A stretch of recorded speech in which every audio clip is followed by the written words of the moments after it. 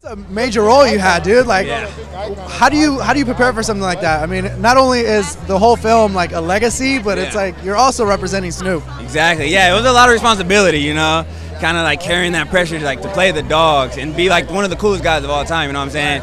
But I was just on YouTube a bunch, watched a bunch of like old DPG videos, tried to really capture him like in the '90s, and I watched Baby Boy so many times. Like, it's crazy. Were you able to get any interaction with Snoop?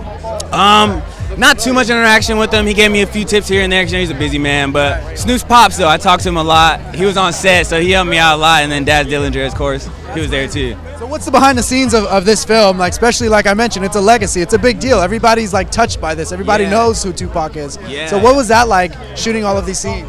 Being behind the scenes, it was just great because everybody there, like on set, had some type of relationship with Pac. So it was cool to see that relationship and hear the stories and all like stuff I never even heard before. So it was just great just being on set and just being around those people. Now, a lot of us were like kids, with either elementary or like were just barely born when Pac was around.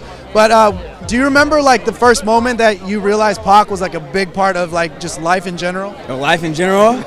Growing up, I always knew he was a big part of life in general, but it wasn't until like I was in college and I wrote my first paper on Pac and Afeni. So that's when I was like, oh, Pac is the greatest. Look at that full circle. Pac is the greatest. Yeah, exactly.